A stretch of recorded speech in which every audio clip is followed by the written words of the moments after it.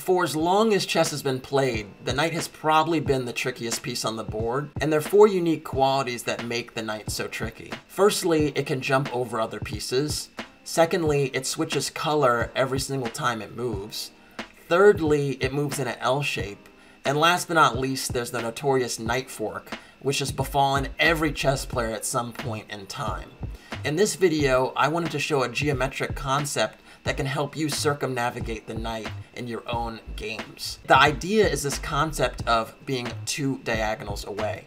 If you're 2 diagonals away from a knight, the knight can't actually harass your piece for 3 moves. And that's actually a really big deal because it can buy you time to do something else. So in this first example, the king is 2 diagonals away and there are no other pieces, so it's not a legal position, but you can see that the route to the king will take multiple moves. So one such example could be knight f7, knight d8, knight e6 with a check. Another example could be knight c4, knight b6, knight d5. But the point is that if the king stays where it is, the knight's not going to touch it for a while. And that can be a big deal. Let's look at another such example.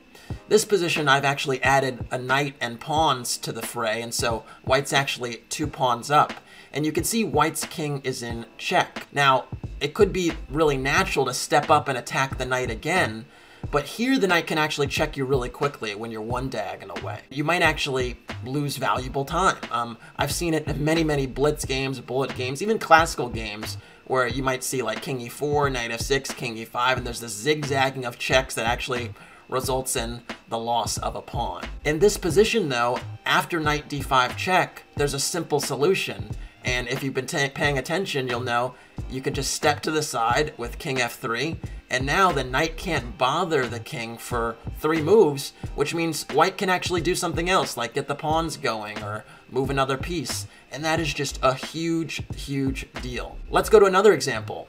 It's not just the king that has this power. So in this position, the material is actually technically equal because black has 2 pawns for the exchange, but it's white to move. And actually, this knight on b2 is surprisingly limited after 1 move that is winning, and it's this move rook d4. Now the rook is 2 diagonals away, and so the knight can't actually get at the rook in a meaningful way, and it just so happens that with the knight close to the edge of the board, it's actually trapped. And so amazingly, rook d4 is a winning move.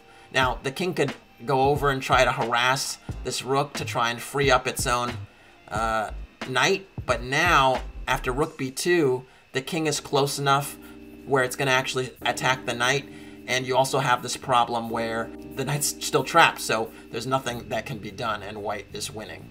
The last example I wanted to show was something that happened in one of my own games, just to show you that there is real practical value here, and it's one where white is actually an exchange up, a pawn about to queen, but the white king is not super secure, and so the idea is that white just has to kind of navigate some of these checks, and then they're going to win. Because if it's white's turn to move, the rook and queen can be used with devastating effect against the open black king. And so black here actually played knight f2 check, trying to get in a check. I stepped to the side with king g1. And note that queen e1 is not a check here because the white queen is covering. That would be mate otherwise. And so black tried to give another kamikaze check with knight takes h3. And here I thought for a little while, and this was the position I'd had in my mind from a few moves back. And I just want to double check, how do I avoid the checks? How do I avoid the checks? And if I take this knight, it may very well be winning, but the point is I have to tolerate queen c5 check, and my king gets tossed around quite a bit. In this position though, knowing the principles that we know, king f1 is actually a simple solution. And now with the king being 2 diagonals away from the knight, I know that it can't check me. And the queen no longer has a useful check because both e1 and f5 are efficiently covered.